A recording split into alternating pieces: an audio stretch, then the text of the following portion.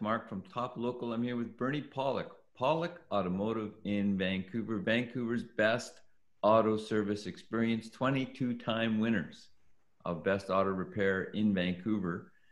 And today we're going to talk about the normal range of cars in a typical week that they service at Pawlik Automotive. How you doing, Bernie? Doing very well. So what does the average week look like?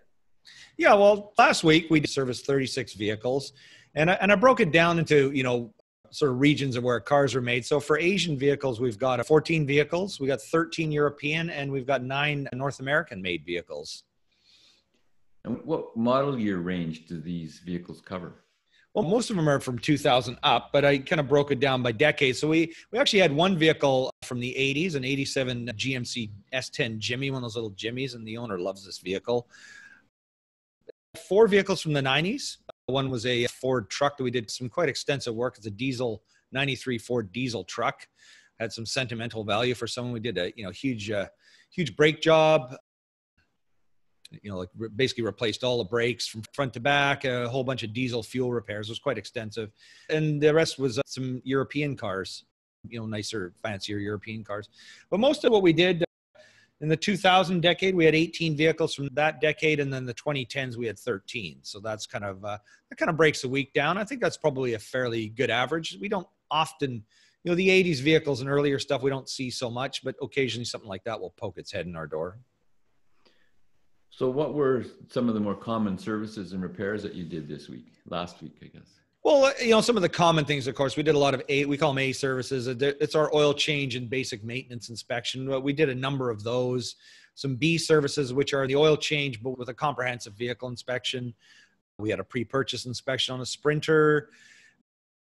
A lot of tire changeovers too. It's getting to be winter time in Vancouver. We've done a lot of tire changeovers last week. We're doing a lot this week as well. That's a seasonal kind of thing. And, in the early spring, we'll be taking those tires back off and switching them over for those people who do that kind of thing.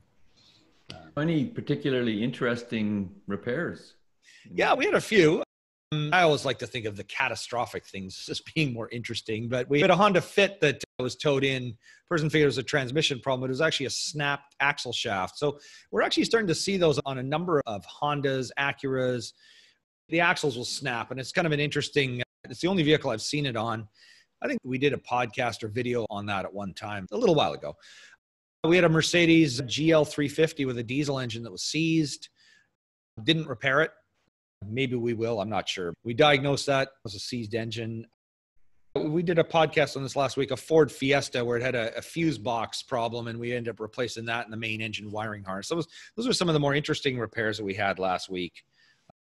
Oh, yeah. Also, one other thing, Dad, a Mercedes GLK diesel. There's a turbo intercooler duct that was leaking. You could hear like a hissing noise when you rev the engine up, but also there was some problems with the diesel particulate filter, and we replaced that unit. So that was a pretty extensive kind of repair. We've actually had a few Mercedes diesels recently that have plugged particulate filters. It's a repair that you will have to do in a diesel every once in a while. So we had that going on too. So you guys offer warranties on your repairs. Did you have any warranty repairs last week? We did have one Ford Taurus. We did a front brake job a while ago with pads, rotors, and calipers, and one of the calipers seized up. So we ended up doing a warranty replacement on that. No charge to the client. We don't have a lot of warranty work, but when something happens, we do cover our work. In any typical week, there will be at least 1 or 2 warranty items that we have to contend with.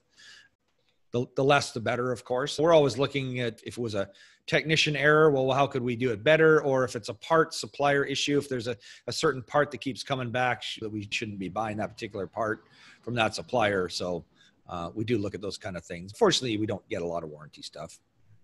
Do you have any preference, or what kind of cars do you like to work on at Pawlik? For me, I kind of like variety. If you ask my technicians, they'll have a variety of answers. Some of them are pretty strongly opinionated. Some of them like European cars better. Others like Japanese cars better. Can't please everyone, But to me, I like variety. I find it interesting, but I'm not in the shop quite so often working on the cars anymore. We do a fairly wide variety of vehicles, and I hate to say this, it's kind of fox guarding a hen house kind of comment, but cars that are super reliable are not so much fun because it's not so much business for us. I still recommend Toyotas because they do tend to be a little more reliable, but they're not bulletproof. Modern vehicles are really complicated, many different computer systems, etc. How do you keep up? We keep up with the diagnostic equipment that we own. A lot of it has background support. We can call in, we can send files to a technical team to help us diagnose the really complicated issues. So that really helps us. We've got really good repair information. There are courses available. We do take them from time to time, depending on what's available and what's of interest and important to us. We have really good top end repair information and access to databases for a variety of repairs. So between all of that and just the brain trust of all the technicians in the shop, we can generally get everything figured out. The resources are out there to do it and do it efficiently. And I guess just the volume of cars that you're seeing and the years of experience for you over 40 years, you've seen a lot of stuff around all types and makes of cars.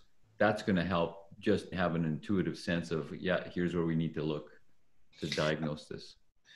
Absolutely. That does make a huge difference. There's still always a problem that comes in the door and go, well, never seen that one before. There's often that learning curve. What's good is if we see another vehicle with the same problem come in the door a little while later, it's nice being able to take that knowledge and use it on the next. It doesn't happen very often. You spend like hours and hours trying to figure something out and you go, oh, great. Now we know that one, knowing that we'll probably never see that vehicle or that issue again. So those are unfortunately few and far between. If you're looking for service for your vehicle in Vancouver, BC, Canada, the guys to call are Pawlik Automotive. You can reach them at 604-327-7112 to book your appointment. You have to call and book ahead. They're busy. Check out the website, pawlikautomotive.com. There's hundreds of videos and articles on there for the last 10 years, 8 years of just videos, all makes and models and types of cars and repairs. YouTube channel, Pawlik Auto Repair. Again, hundreds of videos on there. Of course, we appreciate you listening and watching the podcast. If you like what we're laying down, leave us a review. Thanks, Bernie. Thanks, Mark. Thanks for watching. Thanks for listening.